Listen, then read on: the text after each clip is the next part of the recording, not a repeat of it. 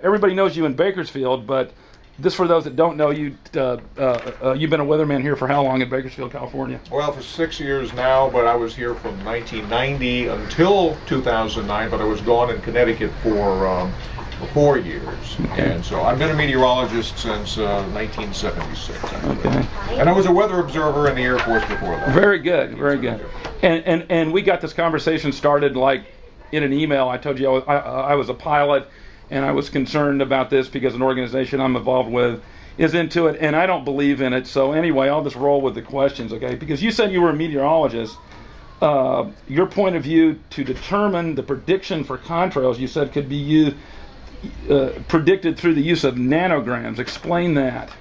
Nomograms. Nomograms. Nomograms, yeah. Yeah. That's just, it has an X and a Y coordinate, and based on temperature and pressure, that's how you can tell whether or not it's likely or unlikely that contrails would form. And contrails are actually ice crystals, basically ice fog that forms at extremely low temperatures, generally less than -22. -22, according to cloud physics, is the halfway point.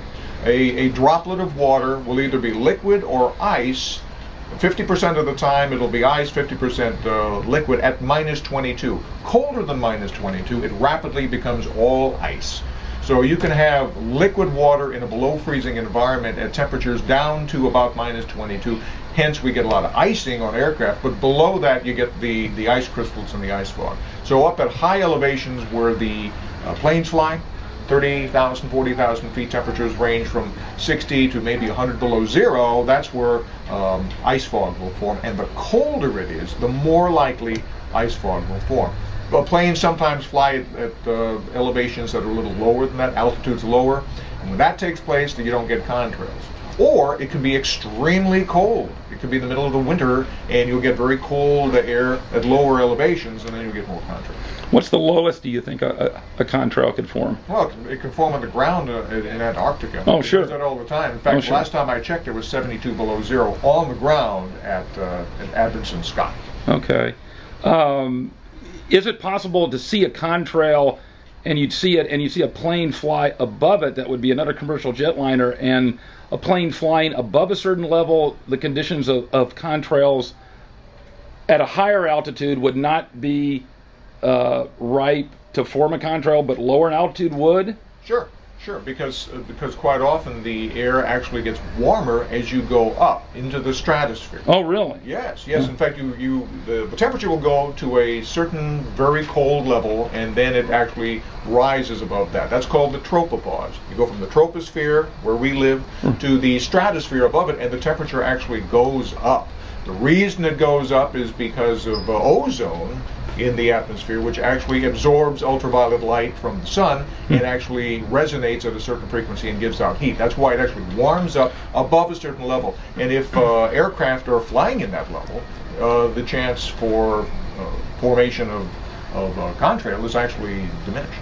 So describe a situation where you'd see a relevant amount of contrails already existing and lingering, and then another jet would fly through the same altitude or thereabouts, that proximity, and wouldn't have a contrail for some reason other than it be a different type of jet engine. So you would see it above or below. There may be something to the jet engine type and the hydrocarbon exhaust and the composition of all that. That gets into the real details of all this.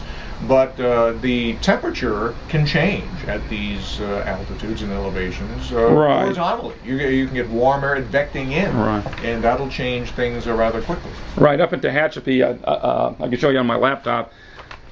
I photographed a bunch of them, and they were sputtering and starting and ending and doing all kinds of things up there. So people see that as like a smoke coming out the back of these commercial jetliners, and or they nickname it an aerosol spray, and they think that there's some other container on board the military aircraft or aboard the commercial jetliner, and they think that is spraying. And it's just all these photographs and all these, the clouds in general. I've been telling people, and you can tell me whether I'm correct or not, you'll see a contrail, and it's persistent on generally a day with other high clouds, per se. That will be a day that the upper atmosphere is primed to make these other cirrus clouds or alto cirrus clouds, and you're going to see a jetliner fly through that atmosphere, compress the air, heat up the air, that the trigger point is close to making that cloud anyway, and the jetliner triggers that off.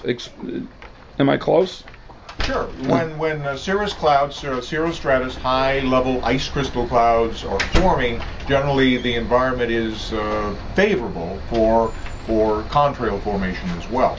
And really, the hydrocarbon exhaust from a jet engine, it just provides the nuclei for clouds to develop and clouds to form. The ice crystals will sublime onto those little hydrocarbon particles, and that's how these things happen. So if it's already happening with regular natural clouds, right, it's just as likely to happen with so you've got jets. some more substance to work with.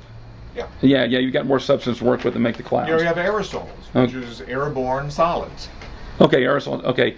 Explain that sublimation, which is an element that skips the liquid state and goes directly like a dry ice to a cloud. Right. That's what happens at these very cold.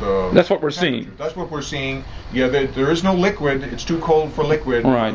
Water can only exist either as vapor or ice at those temperatures and pressures. The pressure comes into it too. It's not just temperature. It changes a little bit with different pressures. Right. But in those very high elevations and altitudes, it's all ice. And so what happens is that the water vapor in the air sublimes into ice. It never goes instantly. Instantly. And it goes the other way too.